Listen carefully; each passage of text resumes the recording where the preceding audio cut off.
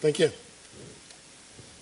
I do want to express my appreciation to Canon, their Explorers of Light program, for sponsoring my talk here today. We're in a very interesting era, aren't we? We're seeing things we've never seen before, at least photographically.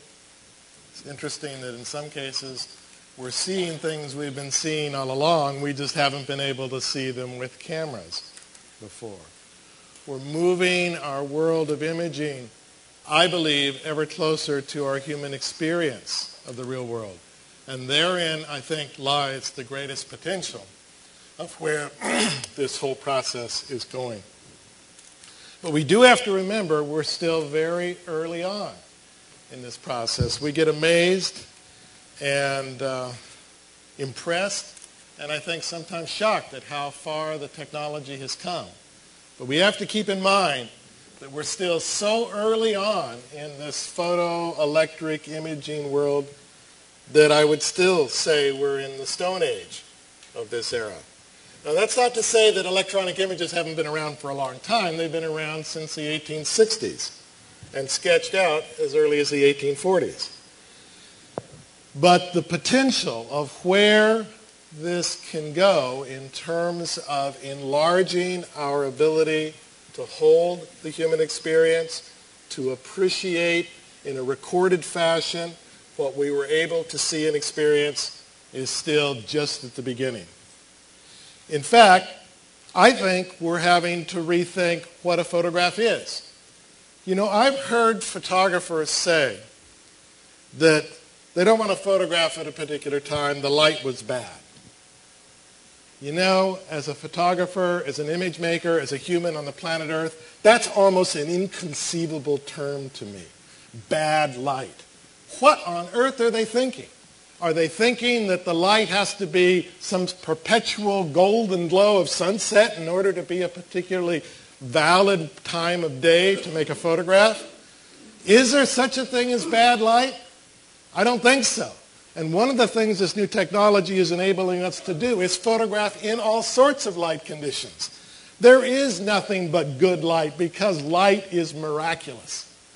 Because the fact that we're standing here on this planet being bathed in this glow of this constant thermonuclear stream from this glowing sun nearly 100 million miles away, we ought to be damn grateful we're not burned up every day, which we ought to be by physical constraints, and yet at the same time we get the blessings of it. There's no such thing as bad light. There are bad machines. There are poorly designed machines. There are also machines designed to record light that are still in their infancy. And frankly, that's where we're at. That's one of the things that makes the future of where photography can go so damn interesting. You know, one of the things that photography has always tried to do, and when you think about it in terms of this, it makes it clear how big the challenge is. Because in a sense, the photograph is trying to take our experience of a place, that concatenated experience where we're gazing around, where the iris and the exposure compensation on the retina and our memory and mind are all interacting to create an image in our mind and a memory of a scene. And in that gazing around the scene, we're creating a mental image that in one way or another our cameras are trying to chase. We expect our photographs to hold that memory of the scene. Those memories are acquired over several moments. We've been trapped in this notion for so long of a photograph as a slice of a second.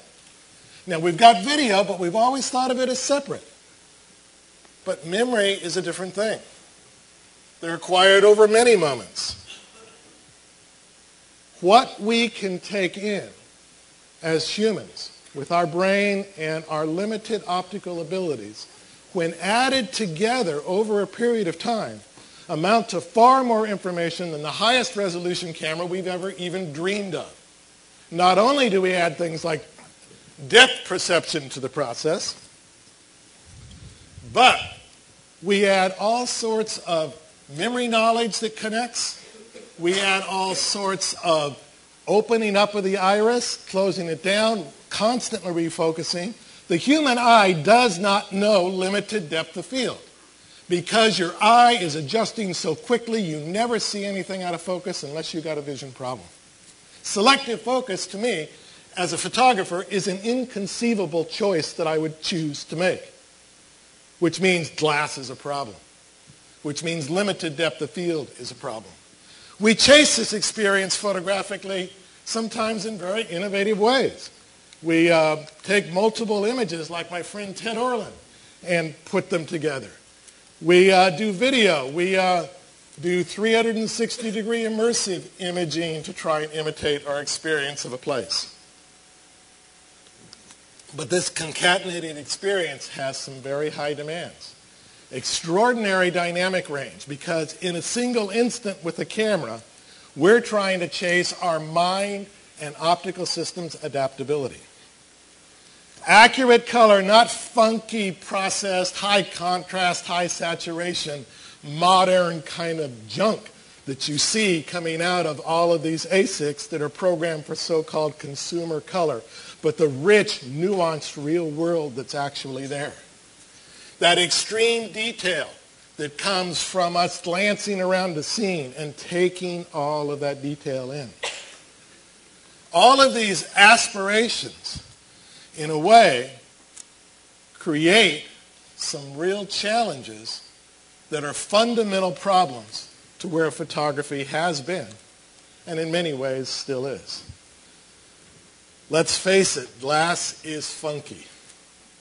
Melted sand as a way of focusing light is primitive.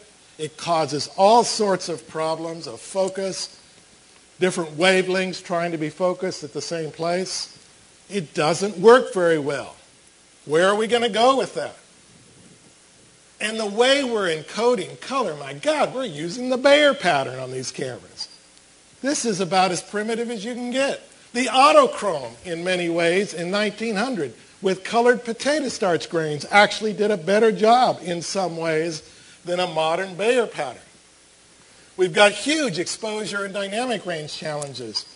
And then to adapt to them, we take an old-fashioned photographic adaptation, bracketing exposures and putting them together, which is not a bad way of trying to cope with this issue of the world being a much brighter, contrasty, and potentially more nuanced place than the cameras can easily hold. And then with this HDR, we make this butt-ugly stuff that doesn't look anything like the scene.